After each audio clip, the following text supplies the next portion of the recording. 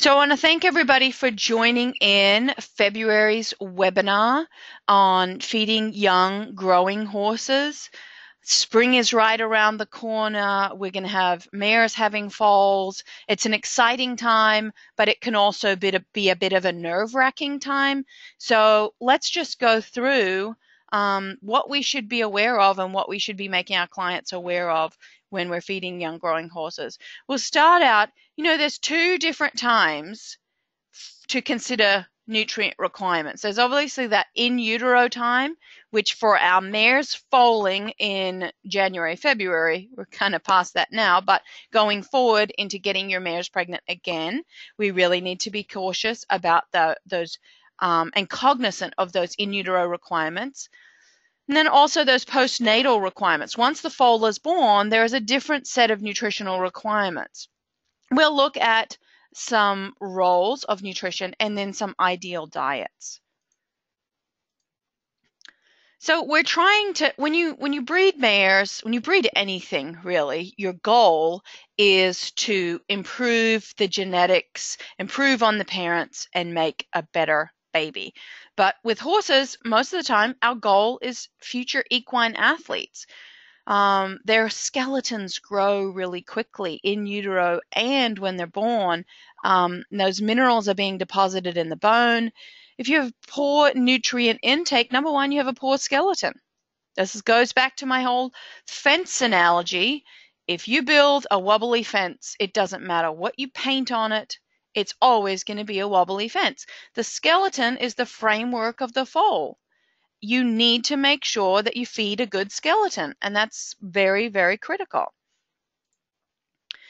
So when we think about, we're skipping ahead a little bit. I know we touched on a little bit of this last month when we talked about brood mares, but this is more focused on actual implantation and after implantation. You can see that the fertilized egg really has high requirements for calcium and iron and copper and zinc and cobalt, iodine, manganese, selenium, and then all these vitamins. And then after implantation, so once that is implanted, we again have those same mineral requirements, add in some cadmium. And again, our vitamins are really critical. So you can see before you ever see the foal, it has heightened requirements. Before you ever even think that the mare is pregnant, we've got heightened nutritional requirements. You must make sure that when you're growing a foal, when you're trying to breed that mare, number one, you're feeding the mare to keep her alive, to keep her healthy. But when you look at that mare, use X-ray vision, look inside, you're feeding the foal indirectly via that mare too. So it's absolutely critical that you think of it in both ways. We're feeding the mare to keep her in good body condition and keep her healthy, but we're also feeding that foal in utero. You've seen these several times, but I think it's really important to go back over this because most people forget that early gestational period, less than 6 months, is so critical for vitamins and minerals. We have early embryonic loss occurring in that first 30 days. We need to make sure that we're not changing the feed and we're not changing the environment drastically during that time. So don't get the mare pregnant and say, oh, now I've got to feed her a good feed. You do not want to be changing her diet once you get her pregnant. So make sure that you give her the best chance to get pregnant by giving her the right nutrition and you keep her on that so that we can maintain that embryo. First 40 days is critical. Heartbeat is developed between 18 and 20 days. You can't have a heartbeat without a heart. A heart is going to be crucial for the rest of that animal's life. Copper, zinc, vitamin A, vitamin D, all absolutely critical. Vitamin A comes from fresh green grass. Well, most of our horses don't get a lot of fresh green grass, certainly not getting it this time of year. Vitamin D comes from the sun. I was traveling in Michigan last week, and I don't think we saw the sun once. And they mentioned that in January of last year, they didn't see the sun at all. So adding supplemental vitamin D is beneficial too. Mid-gestation, again, we're getting about 90 grams per day of fetal growth. Vitamins and minerals, still critical. You can see them. You all have these slides so you can kind of individually look at what minerals and vitamins are critical for each of the organs. These, liver, heart, kidney, brain, lung, bone, these are critical. If you don't have these, you don't have a healthy foal. You need to stop thinking about once the foal is born and we can see it, and start thinking about building that critical framework. Late gestation, 9, 10, 11 months. Foal's gaining 80% of his body weight, but it's really just tissue and fat. Half a kilogram, or that works out to be a pound a day growth. This is where that mare is feeding her foal. She's preparing it for that external life, postnatal life. She's fortifying those fetal liver stores with minerals, because we know that the milk is really low in mineral content. So we need to make sure that she's got a balanced diet there. It's not linear. We know that. We know that during this kind of first 6 months of pregnancy, because we don't see a lot of fetal growth, we don't see that horse mare change size. So we're like, oh, sometimes we forget that she's even pregnant. But then from 6 months on, we have this exponential fetal growth.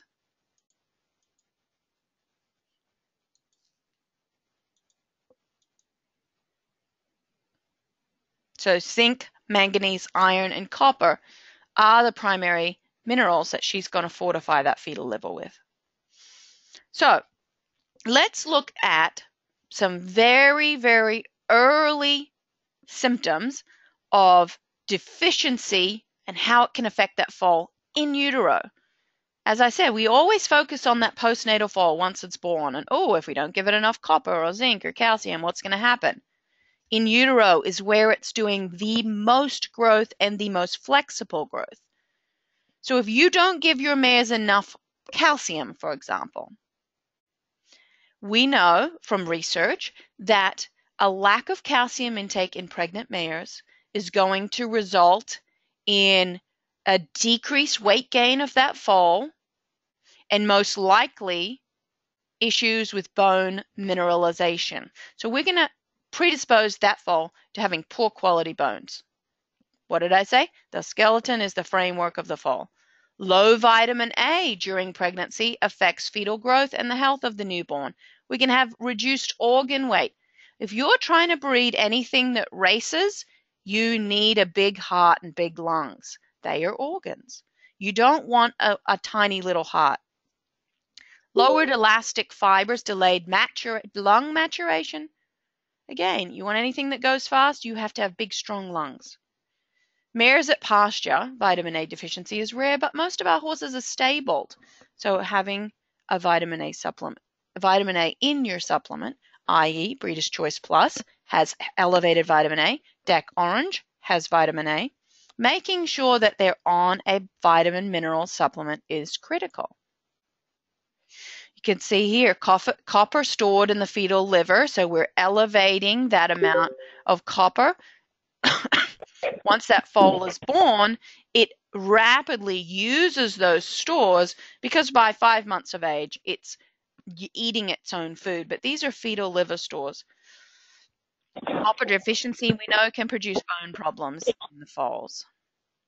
Now, this is something I want to point out. We talk a lot about algal, marine sources of DHA. I know we're kind of switching complete gears here. And I get the question a lot of times, well, what about kelp meal? Is that a source of DHA? No. Kelp meal is added to a lot of supplements, and I am always very, very cautious of anything that has kelp in it. I will never formulate anything that has kelp meal in it because the iodine concentration is so variable. And the placenta is pretty good at protecting that foal from most toxins, but it cannot prevent the detrimental uptake of iodine by that fetus. Be careful with any supplements that contain seaweed, which you will most likely see it written as kelp. Consequences of iodine intake by the mare during lactation. increase the incidence of goiter. What's that going to do to the foal? Well, we'll have weakness, depressed muscle development, contracted tendons, weak small skeleton, poor leg conformation, weird long hair, and then at really high levels of iodine concentration, we just have a train wreck, really. So,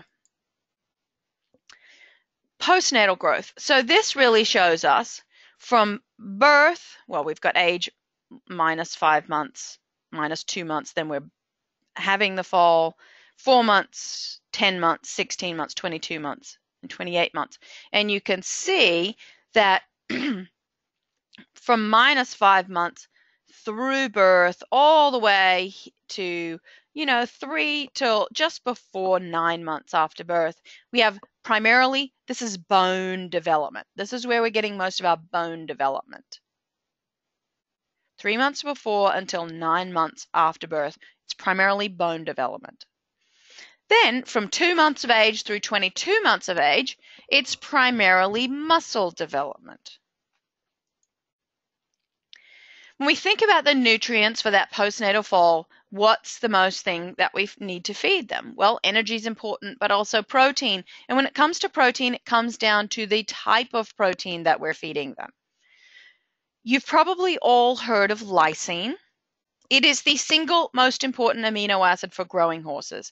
And we in the industry use this analogy here. So if we have a whiskey barrel or a wine barrel or whatever you're into, but we have one of those wooden barrels, and every slat here or stave is represents a different amino acid. So we've got lysine, methionine, leucine, isoleucine, valine, tryptophan, phenylalanine, and threonine. You can see that the lysine one is cut off way down here. You can only put water in that barrel up to the top of the lysine one. Otherwise, it's all going to fall out. What that means is lysine, the amount of lysine in the animal's diet, dictates the use of all of these other amino acids. So if you have 50% of the lysine the animal requirements, cut the barrel off all the way around here. This is the amount of methionine you can use. This is the amount of threonine you can use. You can't use more than the amount of lysine that you have. When you increase the amount of lysine, you increase the utilization of all of these other amino acids. So you can see that lysine is the dictator for all of the other ones. Is there any normal difference from normal in a HYPP foal? No, there shouldn't be growth differences in utero with an HYPP foal. So with protein is absolutely critical.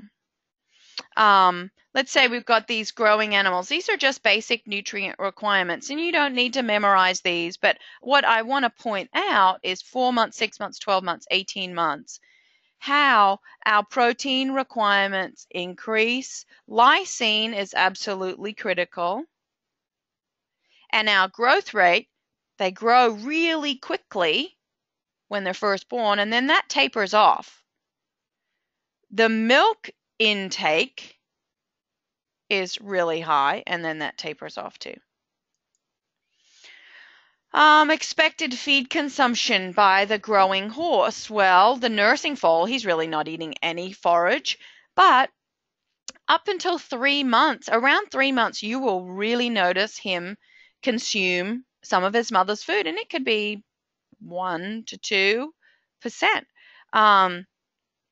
Weanlings, yearlings, we really bump up the amount of forage to concentrate ratio. So by around 2 years, especially if you've got a racehorse, we're looking at a 50-50 split forage to concentrate. When do you begin feeding a foal? Well, as we've said, indirectly you're feeding the foal in utero, but when do you start feeding that foal once it's born? You can see this is a milk curve here. So what's provided by the mare right around 3 to 4 months starts to really drop off, but the energy required by the foal exponentially gets more and more and more. So you can see it's right here around 3 to 4 months really, here is when we start to deviate, but we say right around 3 months is when you really should be supplementing your foal, because what the mare is giving them is just not adequate. Well, my mare eats all the food, so what do you do? Well, there's creep feeding options. You know, this is the simplest. If you don't want to build something like this, there are multiple different options. What's a creep feeding ration going to look like? Well, before 4 months of old, 4 months of age, the foal should be offered up to half to a pound of a feed a day, be it kind of a growth ration or oats, per 100 pounds of body weight. But we really want to see fat content doesn't need to be very high. Crude protein around 16%, lysine, calcium, phosphorus, energy content right around here. So we want to make sure that we're feeding alfalfa. The colt grower is going to supply us with the vitamins and minerals, but the alfalfa is going to give us this lysine and crude protein and the additional calories. Oopsie. You can see here that, minerals, bone development, muscle development, milk production, skin, hoof health, hair coat, disease resistance, fetal development, nervous system, appetite, fertility. You just can't get away from the requirements of minerals. They are absolutely critical in every single facet of growth. So growth disorders, we'll touch on these. Developmental orthopedic disease, as we've mentioned, it's an umbrella term and it encompasses all of these different types of growth disorders. Number one, DOD was the number one reason for failure in racehorses to perform in the USA and UK and France. This is back in 2004, and this research back in 1998. I mean, we are way past this now. So this is exponentially increased. This study in France, 35% of foals were affected with DOD. Cost in 1998 was $50 million to the industry. So a lot of this comes, we know there's a genetic component, but a lot of it comes from poor feeding.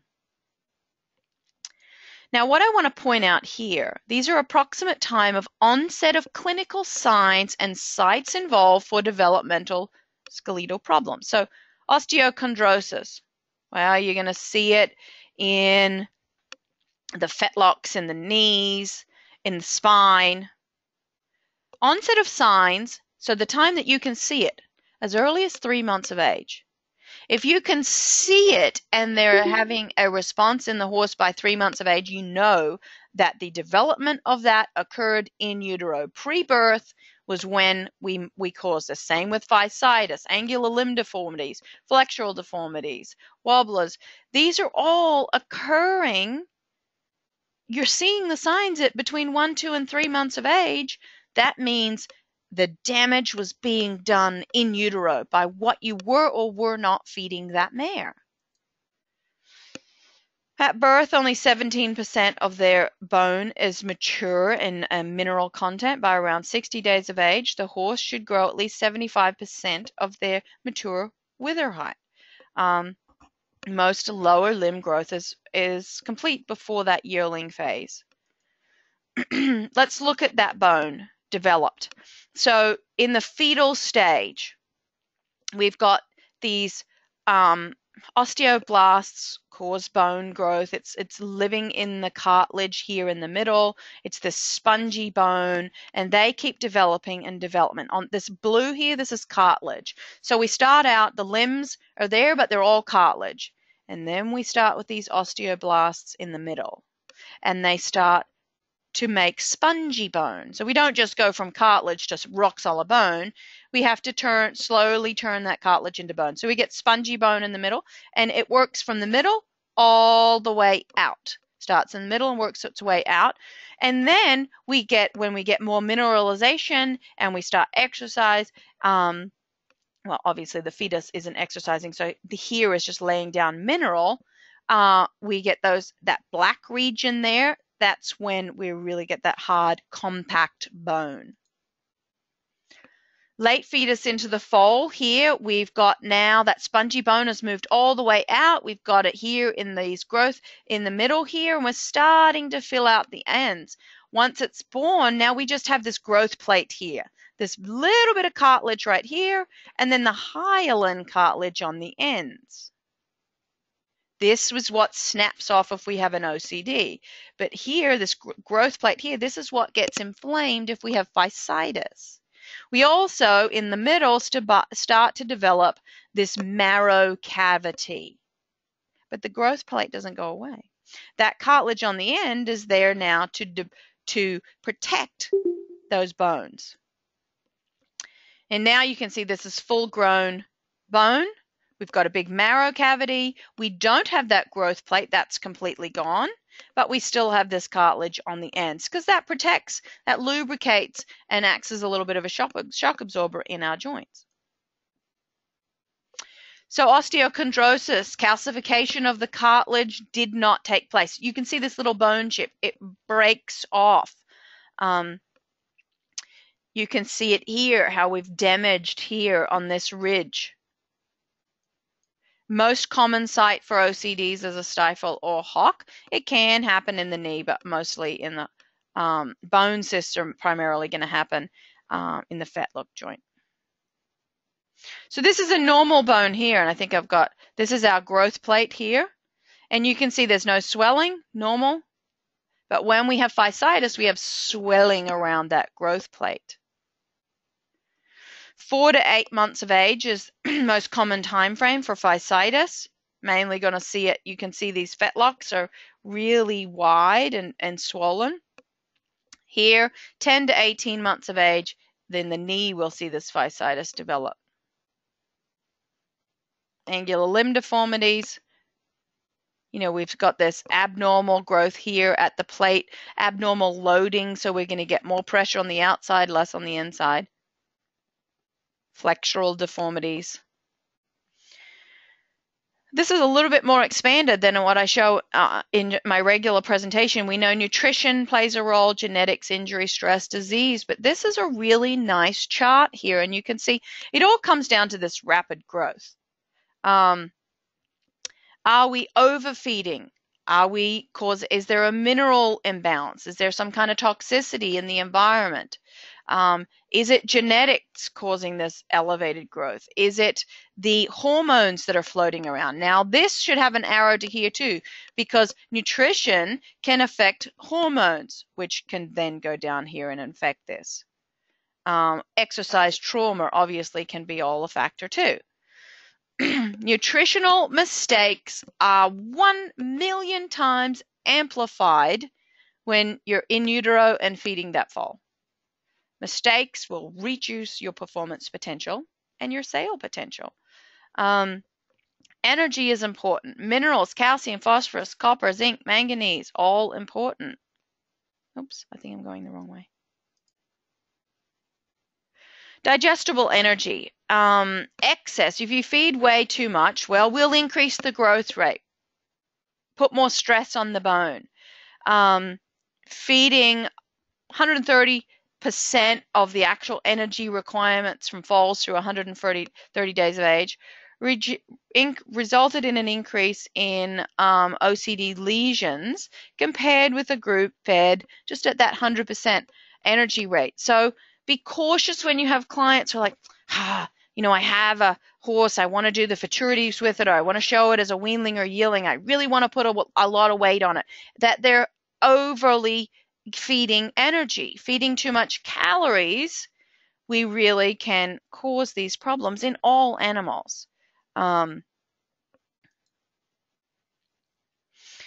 So we know that when you feed certain types of grains to mares, you feed high amounts of sugars and starches, you can increase the glucose and insulin in that mare. This is where mare nutrition becomes really important. So the plasma glucose and insulin in those healthy foals was low.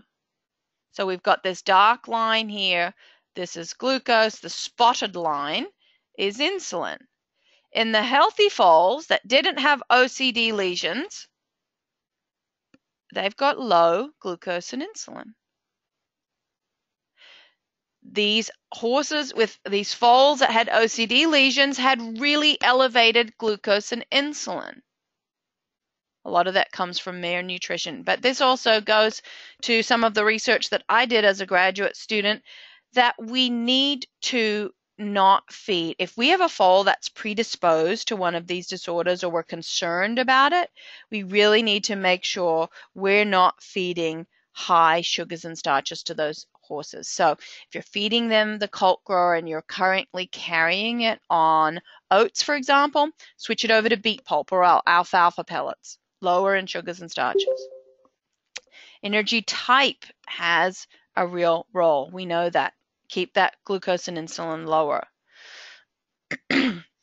Foals with extreme glycemic response had that atypical incidence of OCD. High glucose and insulin, high OCDs. We know from research that high fat and fiber diets are better for mares. But just because a horse has high digestible energy in the diet doesn't mean he's guaranteed to get developmental orthopedic disease. We also know that if you feed higher amounts of energy, but you support it with elevated amounts of protein, minerals, and vitamins to support that growth, then we sometimes can get away with it. So when people say, well, I need to keep the protein low in my horse's diet, I'm like, you are causing the problem by doing that. If you want your horse to grow, to mature quicker, and you're going to feed him extra energy, you have to feed him more protein and minerals and vitamins to support the growth. Because if you have one without the others, that's where we get all these problems. So excess protein, often implicated, not by any research, but just by people reading the internet or talking to their friends, it's often implicated, but has never, ever, ever in horses been supported by research. A high protein diet does not make a foal grow faster, and an elevated protein in the diet has no role in the incidence of DOD. You want research? Here is old research, because we've known this as researchers for years, and yet people still don't want to believe it. Low protein, not having enough lysine in the diet, can impair growth, could lead to DOD. Low quality protein will affect bone and cartilage. So not having enough quality protein will cause the problem, not excess protein. Calcium, phosphorus. Well, excess calcium is not generally a problem. It can, if it gets really high, interfere with zinc, manganese, and iron absorption in other species, but not in horses. Excess phosphorus is only a problem if you have way low calcium. You know, the optimum ratio for calcium to phosphorus is 2-to-1. Maximum in an adult horse, we go around 6-to-1, but in foals, we like to keep it between 2-to-1 and 5-to-1. We don't really like to go outside of that window for calcium phosphorus ratio. If you have deficiencies in calcium or phosphorus, that can cause DOD.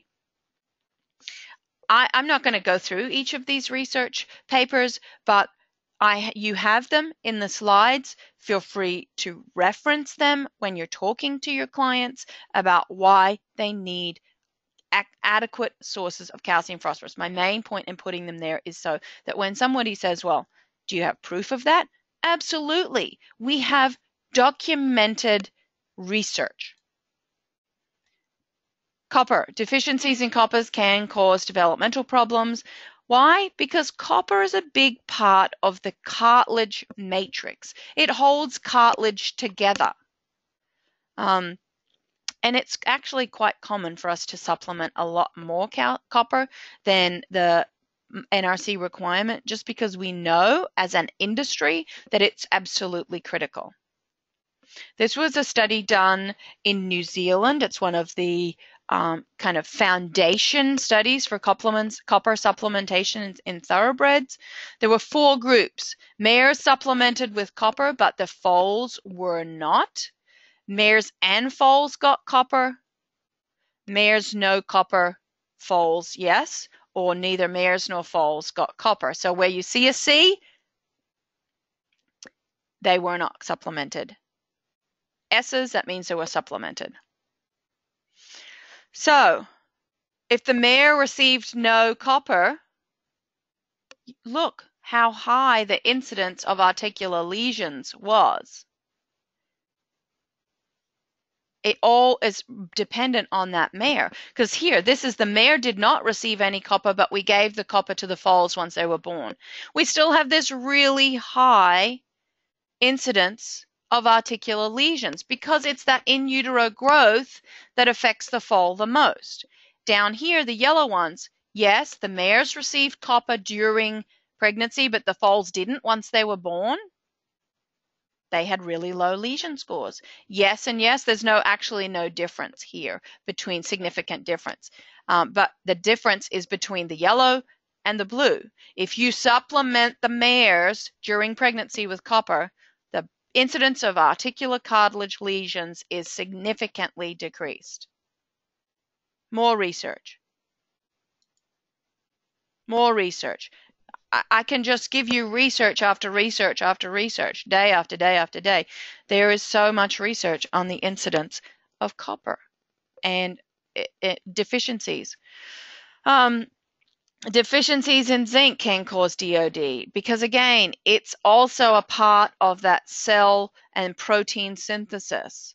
Excess zinc may cause DOD as well. So why? Because really, really high amounts of zinc can decrease our copper and calcium absorption.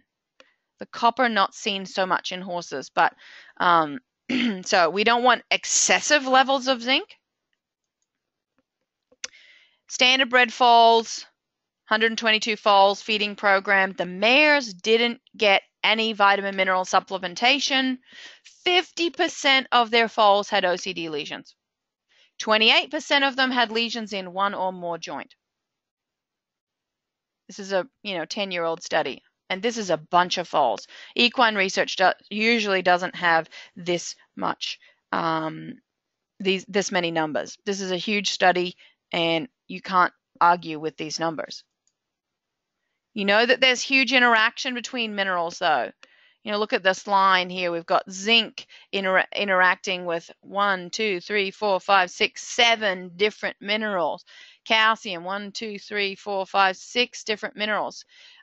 So we know that we have to make sure that we're feeding minerals that are really bioavailable.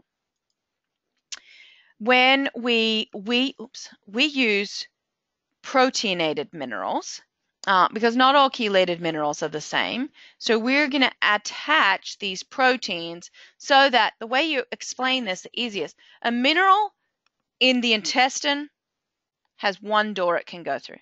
There are mineral doors that you can absorb through the intestine into the bloodstream.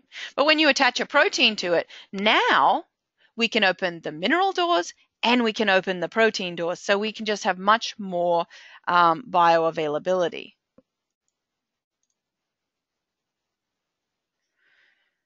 Again, just, when we're looking at nutrition and when we're seeing it, these are just some possible causes.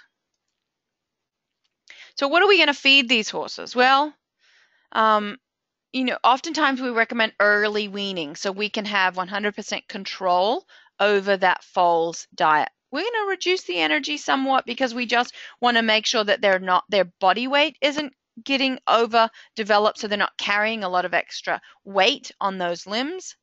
And we're going to analyze the diet. So oftentimes we'll do a little bit of stall rest to prevent any extra damage. And the DAC colt grower, absolutely, in the cobalt, manganese, and zinc, copper, manganese, and zinc, in the CMZ paste. So we often use this paste diet. Controlling energy intake, maintaining protein, minerals, and vitamins.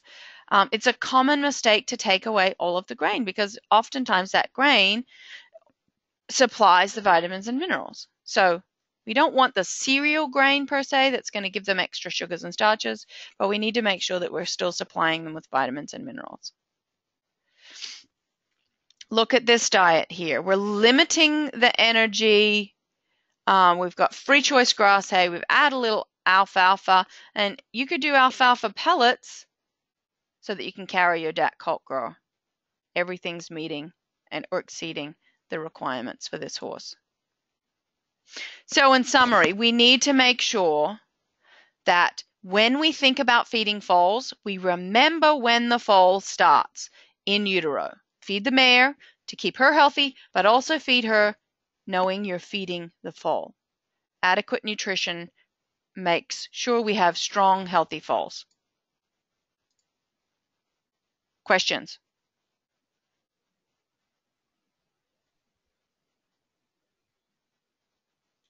No questions.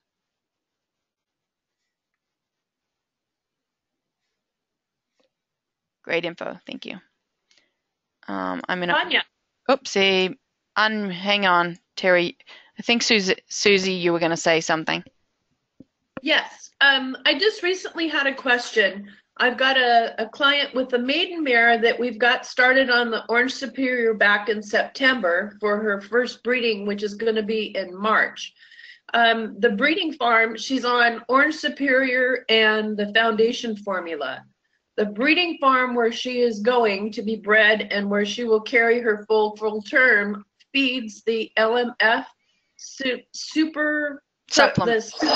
Yes. Mm-hmm. And their question was, should she continue on with her orange and her foundation formula, or will she be getting adequate with the super formula? As far as the orange, it would be overkill if they're feeding adequate amounts of the super supplement, but she absolutely should stay on the foundation formula. Okay. And then we'll just get it balanced out. That's great. That's what I needed to know. And then when she comes home, she can easily just transition back to the orange. Okay. And then I had another question. Sorry to be a hog, but I had a customer that swears up and down that when she used to order the colt grower, that it was only 2 scoops required, and that we've gone to 3 scoops because it makes us go through the product faster and they have to buy it sooner. Gosh. Yeah, I know. We get these kind out in the field. I explained to her that I thought I understood from you maybe a year or 2 back that there was an increase because we've gone to more natural supplements and the product was reformulated for the natural vitamin E or something that was in the colt grower. Is that true? And that's why we increased it for the yearling to 3 scoops? I will go back through all of my catalogs because I don't think that we've increased the amount that we're feeding. I think we're feeding the same as we always have since I've been on board anyway. It's 2 scoops for a horse that's 3 to 12 months of age, and over that from 12 months to 2 years, then it's 3 scoops. So okay. Okay. I'll go back through all my catalogs, but I don't know whether I believe that. Okay. Thank you, Tanya. No problem. Any other questions?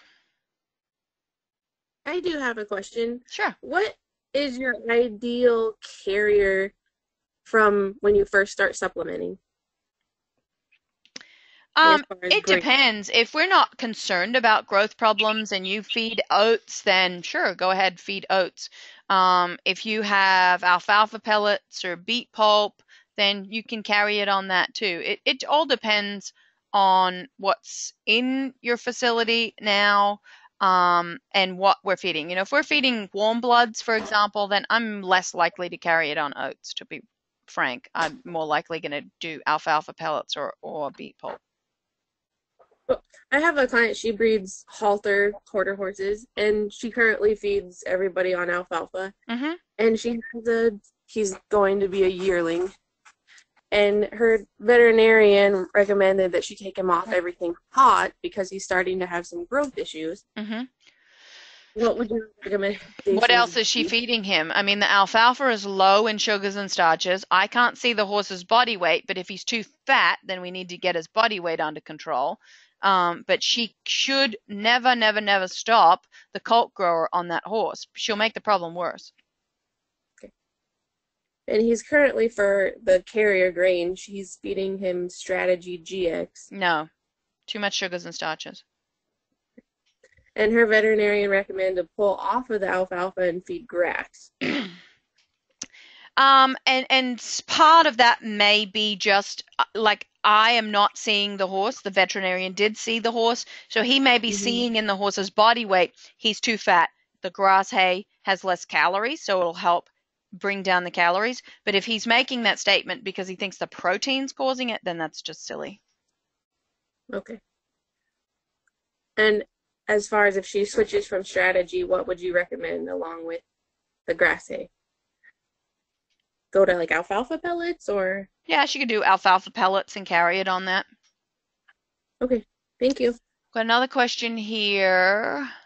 I feed my broodmares Nutrina mare and foal. They are Appaloosas. This is the first breeding season. I'm using Orange Superior. My mares look great, but is this an okay combination? Yes, absolutely a good combination.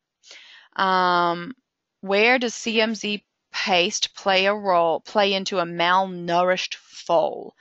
It's not going to make a foal any bigger. It's not going to put body weight on him. That's where you're going to use oil.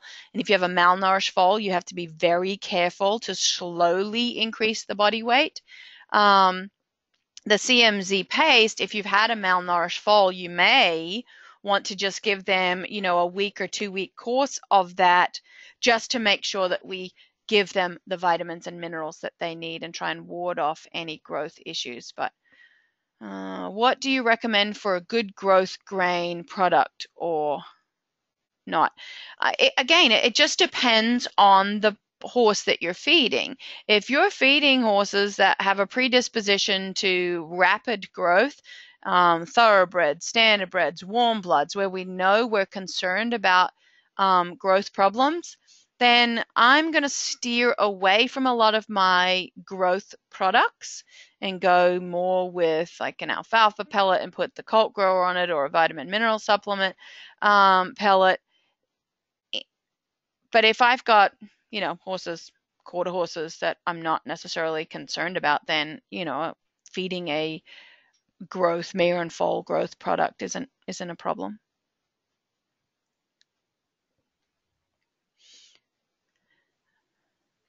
So do you recommend when the foals start eating grain, do you recommend continuing the orange or something else?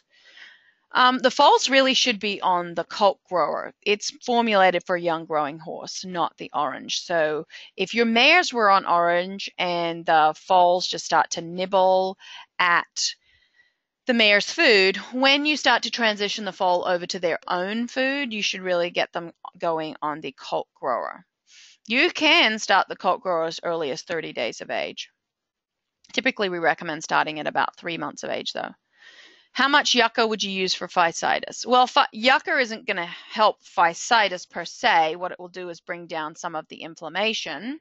And whatever's written in the catalog, I don't remember the amounts off the top of my head, but it'll bring down inflammation. The other thing is the DHA Perform. It's more potent than the yucca as an anti-inflammatory. For a mature horse, the yucca, it's 1 ounce a day. I'd feed a young horse 1 ounce a day too, or half an ounce a day, because it's got some other minerals in it. At what age do you recommend weaning? Again, it depends. 6 months if the horse is fine. 3 months if we've got some issues and we want to really control the diet.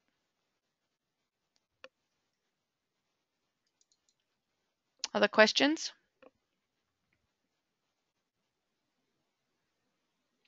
Okay, I'm going to stop the recording.